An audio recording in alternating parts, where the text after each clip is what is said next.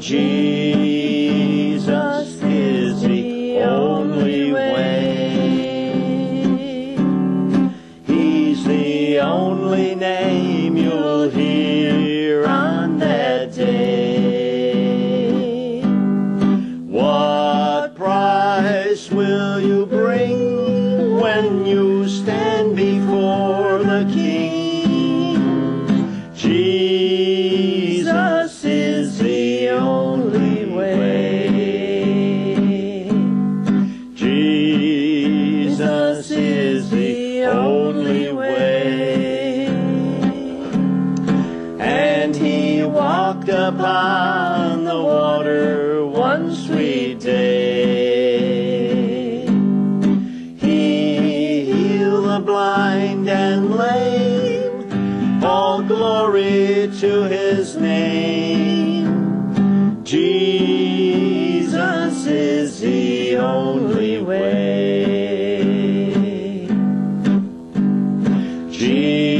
Jesus is the only way.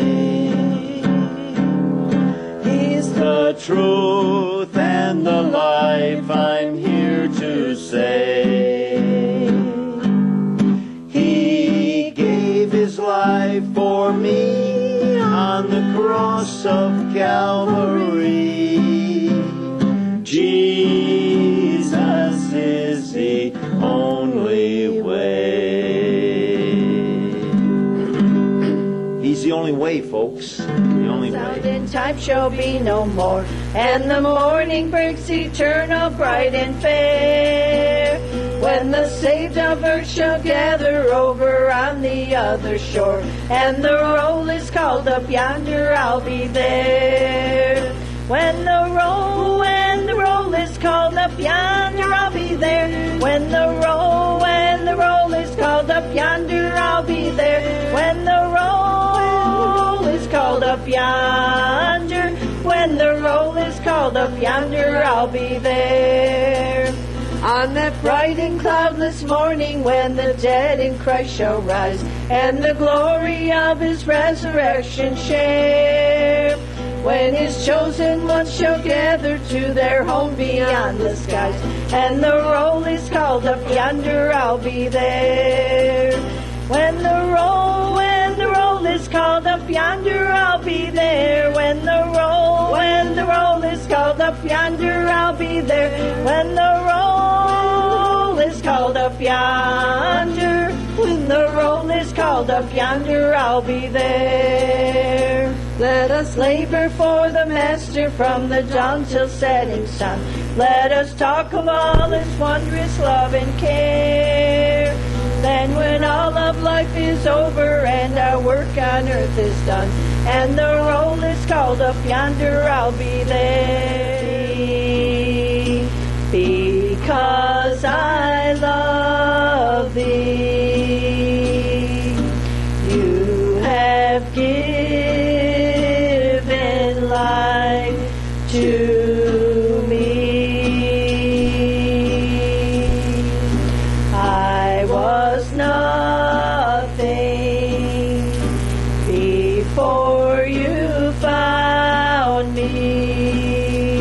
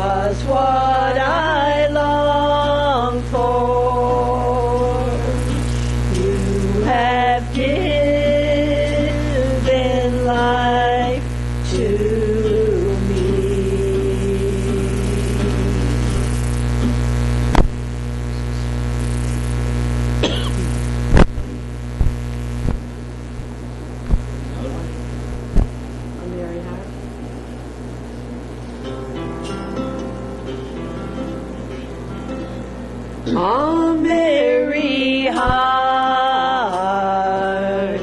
doeth good like a medicine, like a medicine is a merry heart, but a broken spirit drieth the bones.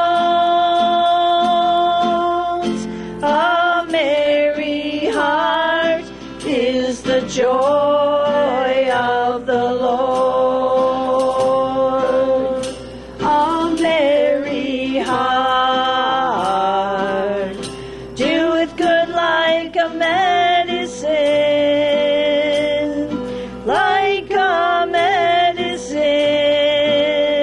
is a merry heart, but a broken spirit drieth the bones. A merry heart is the joy of the Lord. Wonderful, wonderful Jesus is to me. He's a counselor, Prince of Peace, mighty God is He, saving me, keeping me from all sin and shame. Wonderful is my Redeemer, praise His name. Wonderful, wonderful Jesus is to me. He's a counselor, Prince of Peace, mighty God is He, saving me, keeping me from all sin and shame. Wonderful is my Redeemer, praise His name. When my cup runneth over with joy, when my cup runneth over with joy, makes it easy to pray, sing and shout every day. When my cup runneth over with joy, mine, mine, constantly He's mine, while I walk this only pilgrim way. Mine, mine, constantly He's mine, Jesus is abiding every day. Keep me true, Lord Jesus, keep me true. Keep me true, Lord Jesus, keep me true. There's a race that I must run, there are victories to be won. Give me power every hour to be true. I want to be more and more like Jesus. I want to be more and more like Him. I want to be more and more like Jesus. I want to be more and more like Him.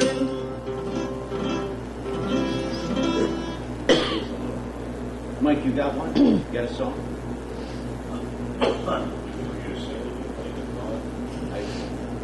For him to sing or play? Yeah, whatever. You sing and play. Huh? Your throat sore?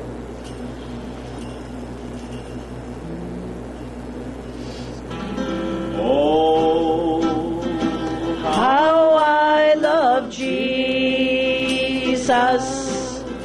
Oh, how I love Jesus.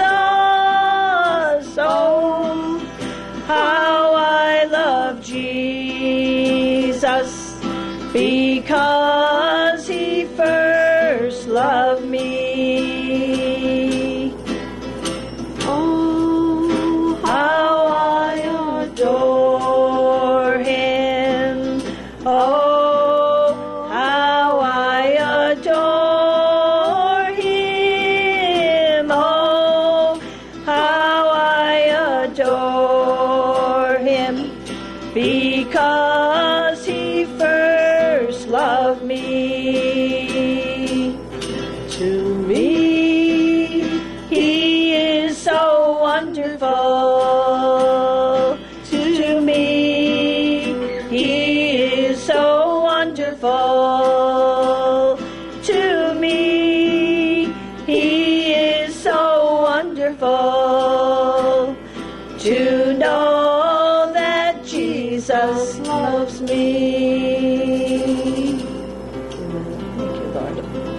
Let's have a word of prayer. Heavenly Father, we thank you again for this opportunity to gather here together to worship you, to worship in your name. And we thank you, God, creator of heaven and earth, Jesus. Great, majestic Father, who has given us, Lord, eternal life. Amen. Lord, you have created the heavens and the earth. You are the first and last, the Alpha and the Omega. Yes. There is none beside thee.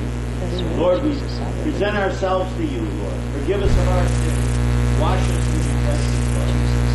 Keep us in your will, we pray. In Jesus' name, amen. Our Bibles this morning to Ecclesiastics in chapter 5. And Ecclesiastics is a book of the Old Testament. And some have said that Solomon is the author. Others say he is not. It's just a philosopher. Nevertheless, the writer is speaking of his disillusionments with himself in view of life, the physical life, and the pleasures of this physical life, and some of the disappointments of life, and so on and so forth. So we're going to look at this in Ecclesiastics in chapter 5, and we're going to start off with verse 18, 19, and 20. Behold, that which I have seen, it is good and comely for one to eat and to drink, and to enjoy the good of his labor, that he taketh under the sun all the days of his life, which God giveth him, for it is his portion. Every man also to whom God hath given riches and wealth, and hath given him power to eat thereof, and to take his portion, and to rejoice in his labors, this is the gift of God.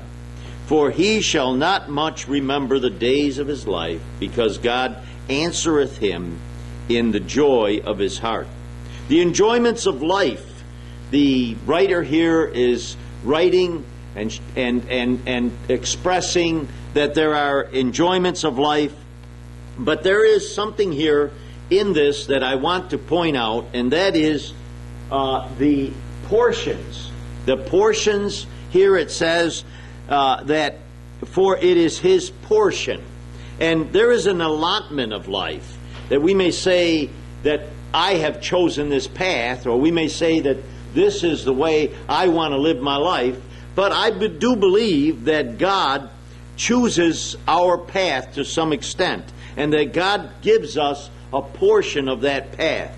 We're responsible for the things that God does for us and for the things that we have. I want to give you a few examples of portions of life in this idea. The first I'm going to use is Saul from the Old Testament. And Saul was seeking his father's lost animal, you remember? And what happened? He ended up being the king of Israel. Was it a coincidence? Was it something that just he happened to be at the right place at the right time? Some people would say, oh, he's famous, or he received those things because he happened to be at the right place at the right time. I don't think that's the truth. I believe that God handed to him a portion. Now, we'll get back to Saul later, but we come to the second one, to Jacob, who had to flee from his household because of Esau, his brother. You remember the story? And how that he went to his relative's place, and there he was waiting at a well, and there was a cover on the well, and he was waiting there, probably thirsty, and along comes a young maiden whose name was Rachel. So our second character in this morning's story is Rachel, who comes to the well. And we'll talk a little bit more about Rachel. But Rachel, here she finds this man, and he uncovers the well, he gives her a kiss, and they go back to the father's house. And so we have Rachel. In the third one, in our third story, we find it in the New Testament. We find a man named Levi. Now, Levi was a tax collector, and he was doing his job. He was on his job, doing his job, and one day Jesus comes along, and Jesus says, "Come and follow me." And the tax collector we know the story of how he became one of the 12. God has a hand in our life. We are going about our daily routine. We seem to think that this is the way, I choose this and I did this and I did that. But we are going about our daily routine, and God has a plan, and he administers a portion of something in our life. And a lot of people don't like to hear that, but that's absolutely what God does. Now, in verse 19, it says that every man also to whom God has given riches and wealth, the promise, the power to eat thereof, temporal gifts that God gives us, these riches here. Here it says, every man also to whom God hath given riches and wealth. Wow! You mean to tell me that God actually gives good gifts, material good gifts like this? Yes, he does. So God gives among us getting our portion are the wealth and riches that God gives us. He's got the whole world in his hands. He's got the whole wide world in his hands. He's got the whole world in his hands. He's got the whole world in his hands. He's got you and me, brother, in his hands. He's got you and me, sister, in his hands. He's got you and me, brother, in his hands. He's got the whole world in his hands. He's got the whole world in his hands. He's got the whole wide world in his hands. He's got the whole world in his hands. He's got the whole world in his hands. Boy, we could use a drummer on this one. He's got the little bitty baby in his hands. He's got the little bitty baby in his hands. He's got the little bitty baby in his hands. He's got the whole world in his hands. He's got the whole world in his hands. He's got the whole wide world in his hands. He's got the whole world in his hands. He's got the whole world in his hands. Praise the Lord. Let's bow our heads. I always think of riches as a relative term. What is rich? Well, we could always point to somebody who doesn't have something that we have and say, well, they're poor and I'm rich. And we can always find somebody who has something that we don't have, and we can say, he's rich and I'm not rich. But I believe that riches are within us. The riches are within us. And we have certain things, and God has blessed us with certain riches, and we should be remembering those things. Now we'll go on. We're going to go back to this, but we're going to go on to verse 20, and it says, for he shall not much remember the days of his life, because God answereth him in the joy of his heart. Here actually this says that God, that man will not seriously remember, not take to heart our lot in life, because God is speaking to the heart, and the peace of God is greater than the worldly pleasures that we are receiving. So that the things that we have materially in this life, while we enjoy them, while we seem to have them and enjoy those things, the things that God can place in our heart, the riches, the spiritual riches that God places, will help us to, and make us, and cause us even, to forget those things in life and the things that we have. Some people have said, oh, this is a verse that says we won't remember our life when we go into the next life. That's not true. That's not true. And this is talking about the material things and the things of this life. Now, whatever our portion or our lot in this life, whether it is great riches or a few pennies, God has a hand in our portions. Now I want to go back to and talk about the three characters that we were speaking of in the Scripture. The first one being Saul.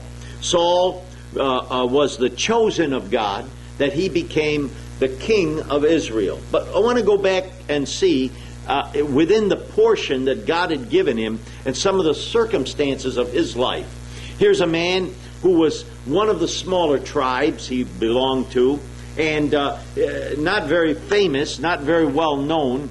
His father was a farmer and had some animals, and one day we find that one of the animals, or a few of the animals that the father had wandered off. Wow, what a coincidence! Had wandered off, and they wandered off, and so Saul's father comes to Saul and he says, "I want you to get a couple of servants and go and find those animals that I lost." Here we have the character of Saul. Here we have the character. Within the character of Saul, we find him to be obedient to his father. That he was willing to help his father out, willing to work on those things that his father would have. And we look a little bit at Saul, his demeanor and his character and nature. We see this man was a very tall man and a very good-looking man. The Bible tells us later on that Saul stood head and shoulders over the rest of the Israelites. He was a tall man. And he was a proud man. We find that when he became king, some of his character flaws began to come out, that he was this type of person that, you know, he wanted to be recognized, and he wanted to be known as, you know who I am, I'm the king. But in his early years, we see that God had placed within him these characters that allowed him to be obedient and go and look for his father's animals. He came to town and he found that he had not yet found the animals. So what did he do?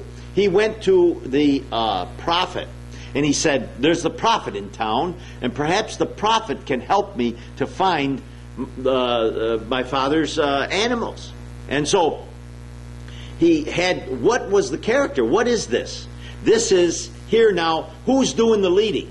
Here he is doing those things, perhaps that he was taught, to have respect and honor for the prophets and for people, and to look to them, and that they would help them, to help him along in the things that he couldn't understand. So he is doing those things. He goes to the prophet. Soon as the prophet sees him, boing! He said, "There's the man that God has chosen. Look at that. There he is. There's the one right there." And so Saul was well on his way. But we look at this story and we say, wow, look at this character.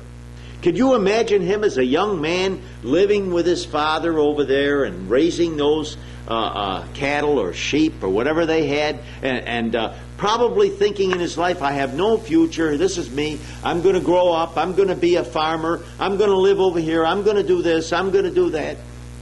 He didn't do anything, it's seemingly, to run for king. He didn't run for king. And yet God had God had put within him this position that he should be the king. And so our condition of life, and one of the things that if we're looking for employment, you know, we're looking to be employed somewhere, that God sometimes has a portion for us. And if we are obedient and we follow after the things that God would have us to do, then God opens the door, and boom, there we are. We've accomplished those things. And I'm saying this concerning Saul because I want you to see that Saul, although he seemed like he was on a track doing his thing, that God had a plan in his life, that God was working and ministering his life, and God finally gave him a portion, which happened to be a large portion, the king of Israel. In our second illustration, we have Rachel. Rachel here is a young maiden. She lives in a house with many women, many sisters and brothers, and a big family. And she's just one of the family. As a matter of fact, she's one of the younger ones, one of the younger girls. Now, in the Israeli and in the Eastern traditions, the young people, as they grow up, we know that the first male had the double portion of everything that was to be given, and then we have the second in the family, and so on, and Least of all of those that would receive anything were the women in the families. They were like almost, hate to say it, but they were like a second-class citizen. And then can you imagine that if you're not the oldest daughter, if you're one of the younger daughters, you're like a penny waiting for change. I mean, you're just there. You're not there. You're just in the family. And in many cases, these young people, they have no, unless they have their own personal ambitions, they've resigned themselves to the fact, look at me, look where I am. And this poor young woman, Rachel, what was she doing? She was going to the well to feed her father's sheep. She was just a little shepherd girl who was bringing the sheep there, and she would bring the sheep and wait for somebody to take the cover off from the well. And so this is such a good story. It's found in the book of Genesis. And let me see if I can locate this, and we'll read a little bit here from this. This is such a good story. And this is showing us the portion that if you have, it seems like you don't have anything going for you in this life. And it seems like everybody's against you. And it seems like you have no hope. And yet, God has a plan in your life. And God has a portion for you. Jacob went out on his journey in Genesis chapter 29. And went out on a journey and came into the land of the people of the east. And he looked and beheld a well in the field. And lo, there were 3 flocks of sheep lying by it. For out of the well they watered the flocks, and a great stone was upon the well's mouth. And thither there was all the flocks gathered, and they rolled the stone from the mouth of the well, and watered the sheep, and put the stone again upon the well's mouth in its place. And Jacob said unto them, My brethren, whence be ye? And they said, Of Haran are we. And he said unto them, Know ye Laban, the son of Nahor? And they said, We know him. And he said unto them, Is he well? And they said, He is well. And behold, Rachel his daughter cometh with the sheep. You want to call this a coincidence? Huh? You want to say, oh, here's a coincidence. Look at this. And while Jacob happens to find himself at this well, here and asks about Laban, they says, look, behold, here comes Rachel. Now here comes Rachel. Here comes this young lady. It seems like she's got nothing in life except maybe live her whole life as a sheep herder and just a member of the family, you know. And here he's and verse 7, and he said, Lo, it is yet high day, neither it is the time of the cattle should be gathered together. Water ye the sheep and go and feed them. And they said, We cannot until all the flocks be gathered together, until they roll the stone from the well's mouth. Then we will water the sheep. And while he yet spake with them, Rachel came with her father's sheep, for she kept them. And it came to pass, when Jacob saw Rachel, the daughter of Laban, his mother's brother, and the sheep of Laban, his mother's brother, that Jacob went near and rolled a stone from the well's mouth, and watered the flock of Laban, his mother's brother. I often use this illustration of the New Testament when we read the story of the death of Lazarus. And Lazarus, the Bible says, laid for 4 days in the tomb. And he came to the tomb, Jesus, and he said to the people, he said, Roll away the stone. And they said, Roll away the stone? It was not opportune. It was not the right time. It was not the right place. His bodies will smell.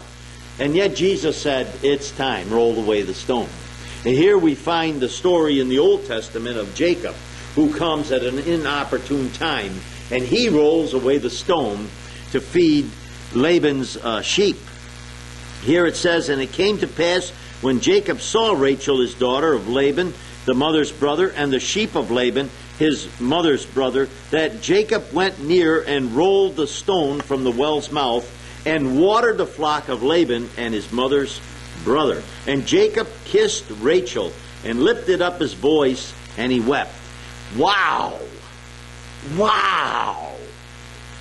he had found somebody. Not only had he had come to his family, but he found this young maiden. And the meeting of these two people would change everything. It would change everything. Who was Rachel? And what children did she have? She had two children. She had one named Joseph and one named Benjamin. And Joseph became the man who saved Egypt from the famine, and not just Egypt, but the whole world at that location, that because God had gifted Joseph and had touched Joseph's heart and had showed Joseph the dreams of the Pharaoh, that Joseph was able to save the crops from 7 years to be able to go through the famine. And you know what? If this was all because God had a plan and a portion for these people's life. And he had to bring Rachel. God had to bring Rachel to the well. Just as God had brought Saul to the prophet. And now we read the third case. We find Levi, who is called Matthew. And he was just a tax collector. Oh, the tax collectors were they were such a hated people. Nobody liked these people, And I wonder what his thoughts were in his mind as he was getting up in the morning. He gets his paperwork together and he starts out on the road. He's going to this place where he would go to collect the taxes as the people went into the town, And maybe along the way he got some bad language hollered at him, and maybe some people thought, oh, there's that lousy tax collector again. I'm using the word lousy, but maybe they had another term for him, Have you ever had people that just didn't like you, and you thought, well, where am I going in life? This one doesn't like me, that one doesn't like me. And poor Levi, he goes up to the place and he begins to collect the taxes, And maybe in his mind he's thinking, I've been doing this here, he says, all my life. He says, I have nothing to show for it, and in my life, my own people don't like me, and this and that and the other, and look where I am. Where am I going to end up? What's going to happen to me? And while all these thoughts and things were going on in his mind, one day Jesus came walking by. And it's just like that with you and me. We're about our business. We seem to be going through life, and life is sometimes such a humdrum, And we wonder, is this my portion in life? And sometimes we just get to the point where we think that, well, this is my portion. This is the thing that I have in my life. And you're just on the road. You haven't really met your portion yet, because God has a great portion for you if you will only listen to the voice. And so Jesus walks by Levi one day, and he says to Levi, come and follow me. Come and follow me. Jesus is calling, come and follow me. You have a job, you have a position, you have a thing going on in your life, and you seem to, like the humdrum of life is just passing you by. Oh, I get up in the morning, I go to the store, I go over here, I do this, I do that, I have a cup of coffee. Everything seems to be humdrum in the life. But God has a portion, I'm telling you. God has something for you in your life. And then what happened to Levi? There were tax collectors in those days, even after the days of the apostles, and the tax collectors would still be there. Every morning they would go out and they would be collecting their taxes. But there was one man who would not be there anymore. He quit that party, he quit that group, he quit that number, and he joined a smaller group of band of 12. He became one of 12. But being that one of 12, he became a well-known man. As a matter of fact, you can't open the New Testament of the Bible without hearing his name every time you do. And his name is Matthew. Matthew. He's the first, right? And this man, so he became a man of God. And so we see that he had a job and he had a portion, but God come in and changed his portion. Just as God changed Rachel and as God changed Saul. They thought that this is my lot in life. This is what's going to happen to me. But one day God came along and fulfilled a portion and gave them something. Now we talk about riches, and the problem with riches. And I'd like to turn to the book of Psalms. And in Psalms 52, in the book of Psalms in 52, it's only a few verses. The whole chapter, I think, is only 7 or 8 verses, 9 verses. I want to read the whole thing, because then we won't get it out of context. Why boastest thyself in mischief, O mighty man? The goodness of God endureth continually. Thy tongue deviseth mischief, like a sharp razor working deceitfully.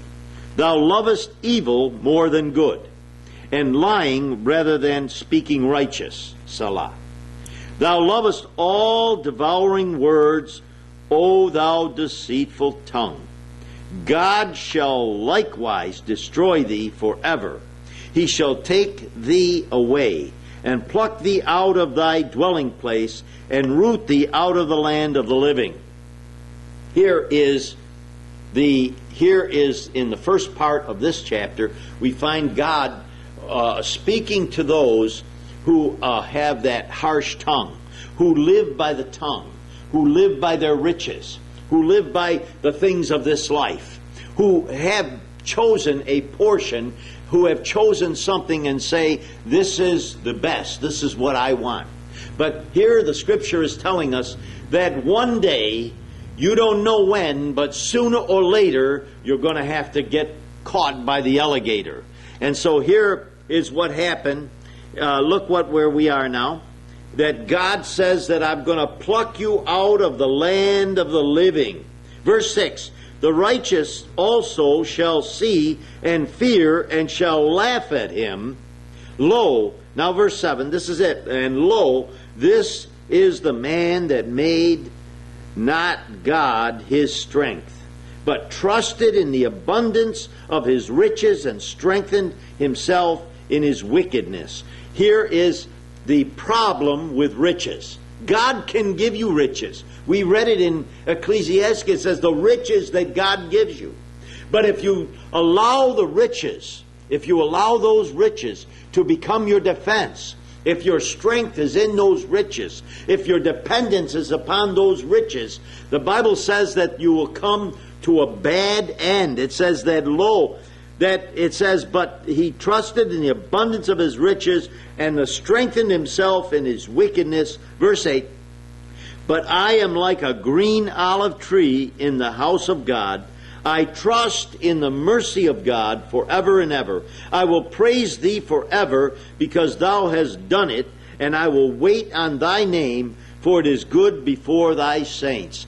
Here is the difference now, that although God may give us a portion of riches, that we must learn that those riches came from God, and so that we cannot trust in the riches, but there's something greater to trust. He's got the whole world in his hands. He's got the whole wide world in his hands. He's got the whole world in his hands. He's got the whole world in his hands. He's got you and me, brother, in his hands. He's got you and me, sister, in his hands. He's got you and me, brother, in his hands. He's got the whole world in his hands.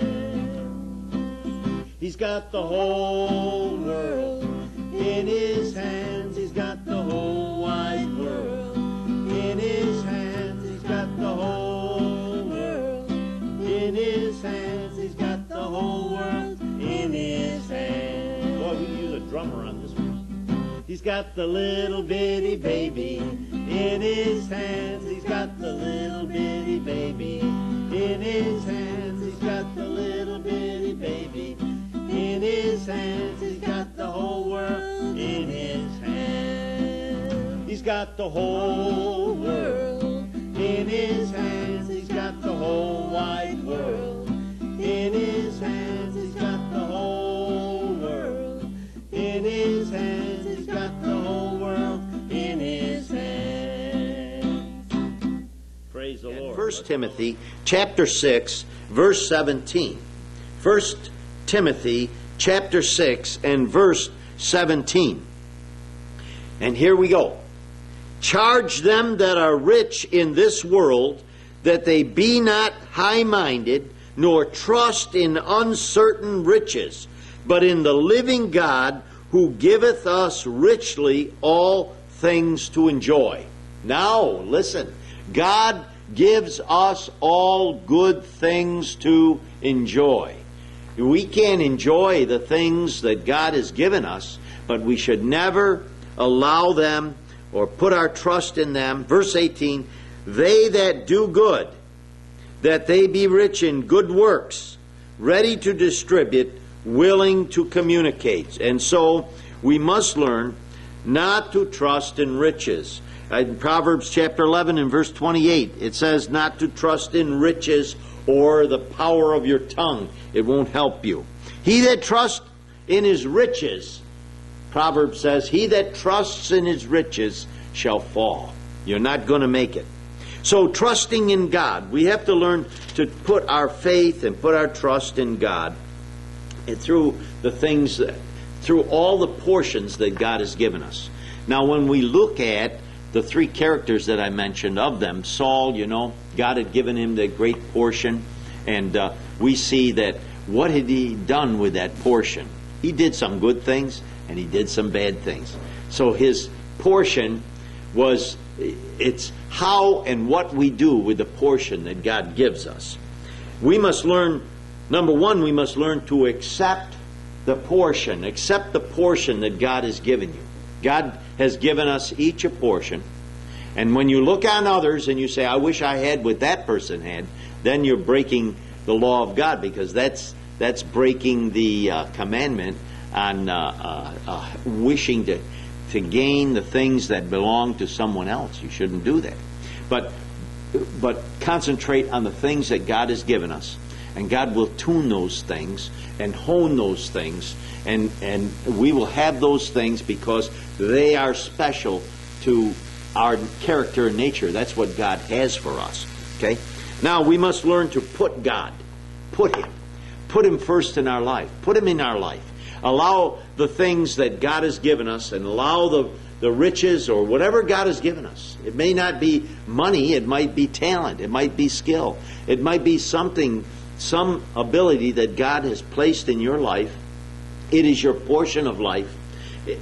And I learn, the older I get, when I see in the Christian world, you have some that are real calm and real quiet, and they have a way of presenting the Word in this nice, quiet manner, And then you have some that are kind of rough around the collar, they say, and they speak loud, and they're very they're like a lightning bolt, And sometimes when people see them, that person, he doesn't seem to have the love, he don't have love, Well, let's be careful. Let's be careful. Because God has given a portion to all of us.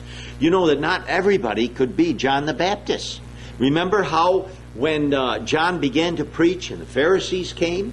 Now the Pharisees today, who are they? They're the religious people of this day who think that they're going to gain entry into the kingdom of God by their good works. And so we have a number of those, who they might be. And there are some in the church who say, well, we have to love them. We have to be careful with them. We have to kind of love them into the kingdom. Well, John the Baptist loved them into the kingdom, all right. He says, you brood of vipers. He says, who has warned you and to escape the hell damnation? He says, if you don't repent of your sins, you're going to hell. Wow.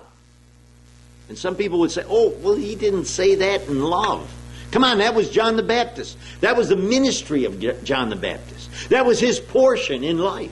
And each of us have a portion in the household of God. Some are quiet and some are very noisy. And when the noisy ones, when I've had people tell me, you ought to tell that person that he's got to learn to calm down. You know what I say? I say, go. That's his job. That's what the Holy Spirit has given him. And God knows what He's doing. I'm not going to interfere with a portion that God has given that person. And let God deal with that. Believe in God's riches. Believe that the things that you have, others may disdain. They may say, oh, that person, But believe that the things that God has given you, He's given you. Believe in the portion that God has given you. Accept the portion that God has given you. And now, while you're accepting the portion that God has given you, you're not to rely on that portion. You're to rely upon the riches of God. And here's the riches of God. The riches of God is the hope that God has given to the church. The greatest hope and the greatest words that God has presented to us. I believe that when we read in the Gospel of John, in chapter 14, believe ye in God, believe also in me. In my Father's house are many mansions. Wow! See, that's the riches of God. That's not something that is in your portion, but it can become your portion. See? You can entertain that, you can receive that, you can accept that. You can come within that, see? I wonder one morning when Rachel got up and maybe wasn't feeling like obeying her father, listening to her father, and her father said, take the sheep, go on up and water them. Okay, I'll go. And here she's got these sheep, and she's going up there, and they're every day, same thing. I got to do the sheep. All the sisters, all the brothers, everybody in the household, and they leave me to do this thing. Because I'm one of the younger ones, they're taking advantage of me. Wham! She gets up there, and here comes Jacob. Jacob takes one look at her, and he says, "Da-da! That's what I've been looking for." Huh? Wow. Wow. Listen to this now. Rachel was the riches of God for Jacob. Rachel was the portion of God for Jacob. And Rachel was the portion for Israel. For all of Israel. Not just Jacob, but for all. Because she would have a son who would not only save Israel, but save Egypt and save all the unsaved people. Huh? Jesus comes along. Jesus is our portion. Jesus is the one who comes and says, come and follow me. He is our portion. He is our salvation. He is our hope. In my Father's house are many mansions. If it were not so, I would have told you. I go to prepare a place for you, that where I am, you shall be also. Wow. What a promise. That promise, that is our portion, spiritual portion, and our spiritual hope for tomorrow. While God gives us the things in this life, and while we enjoy the things of this life, sometimes I just sit under the tree in the backyard for a few minutes, and I just, the breeze is blowing, and I'm sitting there, in my uncut grass, or my cut grass back there, and I'm sitting back there. Wow. Wow, this is great. I'm enjoying the riches that God has given me. And yet, I cannot trust in them. Because just the way the wind blows, one day God is going to blow all that stuff away from me. Take it away from me. And give it to someone else. Someone else will have it. We don't know who. It's not in our mind or in our thoughts to think of those things. Rely upon the riches of God. Put your trust in the riches of God. And think on your portion that God has given you in your life. Amen? Let's stand together. There's much more that we could say about this, but I think I've come to the point in the circle where I say, okay, I think I've said enough. We can chew on these things, and God will give us another beautiful day. Thank you, Lord, for your word. Thank you, Lord, for these examples that we have from your word, Lord, of how that you have intervened in the lives of these people, Lord, and you have directed their paths and given them a portion that they could never dream in their wildest dreams that you would do for them. And Lord, we know that you have these portions and these things for us in our lives, Lord. And we cannot even think of the things or the dreams or the places that you want to put us or the things that you want to do in our lives. But you have this plan. You have this portion that you are going to give to us. And Lord, we accept those portions. Lord, one of those mansions in your kingdom belongs to me. Belongs to this congregation. It belongs to the people of God. And Lord, we want those promises. We want those portions. We want those things, Lord, not just as a promise in this life, but Lord, we want to be there, Lord, when the trumpet blows. And Lord, when you have come to get your own, we want to be among that number. Lord, help us that we might do the things that are pleasing in your sight.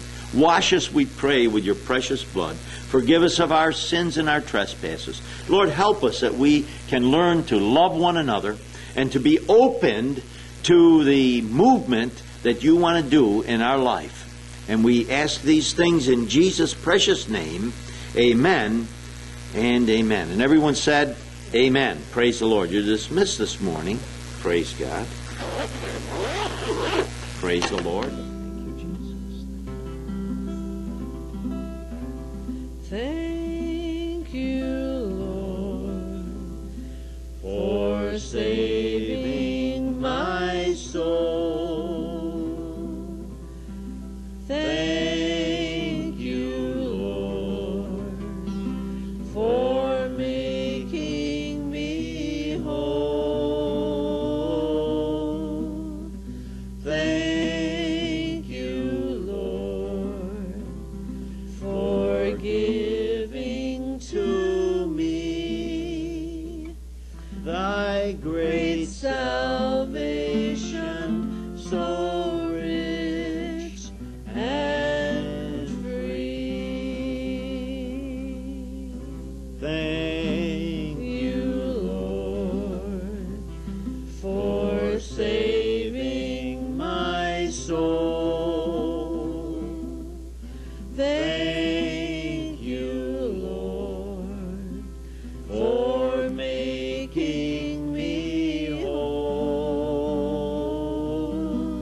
Thank you, Lord, for giving to me thy great salvation, so rich and free. Now Jesus May come in the morning. Jesus may come at noon. Jesus may come in the evening. So keep your heart in tune. whisper a prayer in the Morning, whisper. I have something that I came across, and I want to read it to you. I came across this little poem that I wrote, and I completely lost this piece of paper. It was in my study, and I had some drawings on it that I had drawn. And it's, as you can see, I have all my drawings on this. But I have this little poem that I wrote. And this was written back on the 12th month, on the 11th day of 1990. I wrote this poem. And so it goes like this. The poem is called Just Another Day. Today is just another day. The market's in a bustle. People rushing here and there. My, there's quite a hustle. Some are going to church today. A marriage there, I think. All the pomp and famous ones have gathered for a drink. The sun is shining, not a cloud. A pleasant day, I'd say. Time to walk the dog around, or take 9 holes today. I heard that some are planning a week and at the lake, and the church on Genesee is planning for a bake. Oh, just around the corner, Christmas on the way, more shopping, singing, having fun. It's just another day. But there's something different in the air, a quiet sort of breeze. It says to watch and pray instead. Be ready, if you please. Then there, that strange small cloud rising from the east.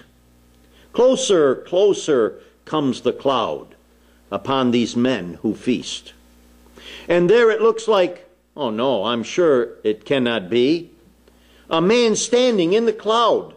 What is this my eyes do see? Now I hear a blast so loud, I cover up my ears. That trumpet sound has touched my soul and brought my eyes to tears. A million angels suddenly appear and fill the morning sky. I beat my breast and cry aloud, and in my heart a heavy sigh. I see the graves are broken up and bodies coming out. They're going up and singing too. What is this all about? And some I know, in less a time before my eye could twinkle, are dressed in white and taken up. They have no spot or wrinkle. The sadness of the moment, I'm overcome in fear. The Lamb has come and taken home the church he loves so dear. They told me to be ready. I thought I had some time to live my life and have a wife and even spend my dime. How foolish now it seems to me to miss this faithful call. For just a passing fancy, I'm sure I missed it all. Oh, how often did they beg me to ask the Savior in, but I would tell them, later I'll repent of all my sin. And they would tell the story. He's coming back, they'd say. I didn't think that he would come just another day.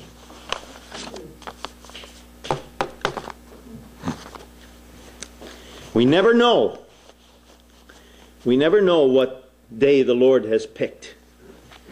And the Bible says that we ought to be ready every day. We ought to be ready for his coming. Okay? And don't think, well, tomorrow will be my day. Tomorrow will be the time that I will have, that I will spend with the Lord. But today I'm busy with some things. Today I just don't have the time. Now Jesus is the only way. He's the only name you'll hear on that day. What price will you bring when you stand before the King? Jesus is the only way. Jesus is the only way. And he walked upon the water one sweet day. He healed the blind and lame. All glory to his name. Jesus is the only way.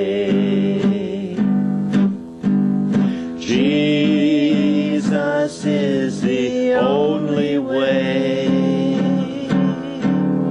He's the truth and the life, I'm here to say. He gave his life for me on the cross of Calvary. Jesus is the only way. He's the only way, folks. The only way.